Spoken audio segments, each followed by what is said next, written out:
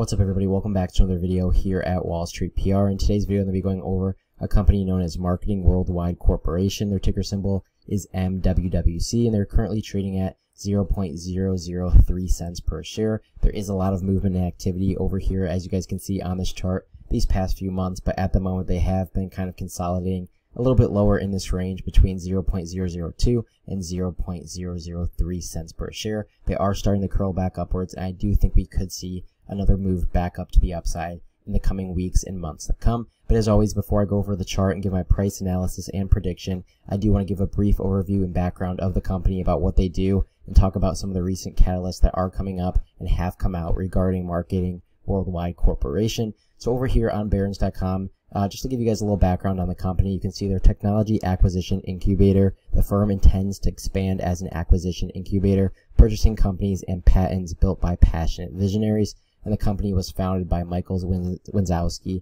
and James C. Marvin in 1999 and is headquartered in Sugar Land in Texas. If we take a look at some of the recent news, this is coming out from topnewsguide.com /market screener. You can see this is titled Marketing Worldwide Ops for Stock Buyback and NAAS Investment, and this did come out on March 7th of 2022, so a few weeks ago. You can see in a strategic pivot aimed at rewarding investors, Marketing Worldwide will expand its stock buyback program rather than initiate a stock split later this year. Obviously, just that first sentence right there is fantastic news. Stock buybacks always cause investors to pour back in, or to pour more money back into that stock, because that shows that the management team is listening to the investors and that they do have faith in their own company and in their investor group. You can also see the plan comes as investors balked at the idea of a 10-to-1 stock split, which was announced on February 17th. As part of the stock buyback, MWWC will in part use the MNS token to purchase its own stock on the open market and bring it back under the firm's control. In addition, MWWC will invest in nodes as a service to create passive income and create additional value for stockholders quickly. Another fantastic thing to note right there. And then you can see the CEO expects strong growth from the buyback. The buyback move comes along with news that MWWC will expand its MNS Minosis feature buyback program and break into the nodes as a service NAAS space, a passive income investment. And according to the CEO, Jason Schlenk, a combination of these two factors will allow the firm to rapidly increase its stock buyback power. We also expect the MNS token will evolve into a usable currency on some other platforms we are currently testing, which could equate to expanding acquisitions and other product incubation in the near term.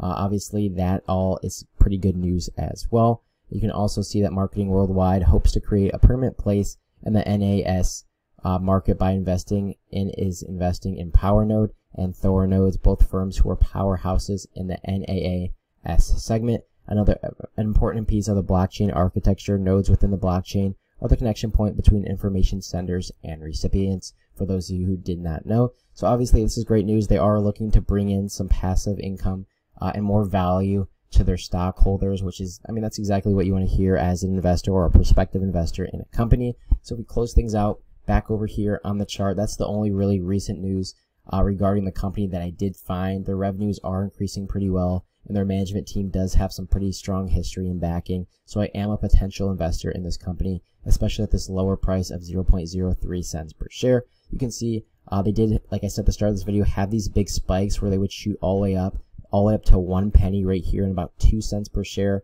back on 7/06 of 2021. Huge spikes followed by huge dips. You see it is kind of a pattern as indicating on this chart.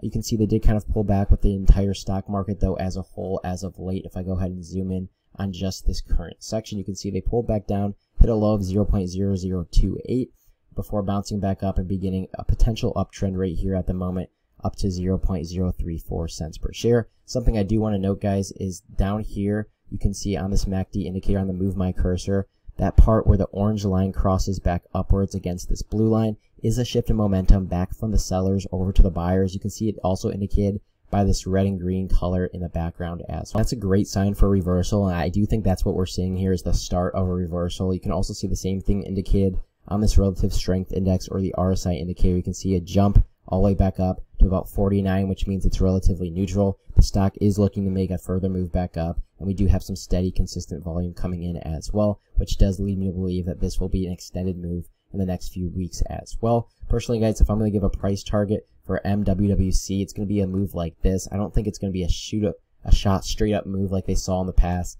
I think it's going to be a longer, drawn out move, something similar to this. If we zoom out, you guys can get a better picture and understanding. I think this is the price target right here at 0.072 cents per share. You can see they do have multiple touch points off of this level in the past, and this is an area that they struggled to break above in the past as well. I think if they break up to this level with some strong volume and momentum, they could see a further break above it to the upside. So I'm going to go ahead and actually draw in this horizontal line of resistance right here. You can see that's the level I'm talking about that they have had trouble breaking. I do think they could eventually break above this level and see a further extended move back up, something like that, back up to 1 cent per share. I think this would take much more time and volume as well, but nonetheless, I do think they have a positive and bullish future for the next few months and years to come. But with that said, guys, be sure to do your own research before investing. Only invest what you can afford to lose. And with that said, guys, thank you guys so much for watching. If you're new here, please do subscribe to my channel, and I will see you all in the next one.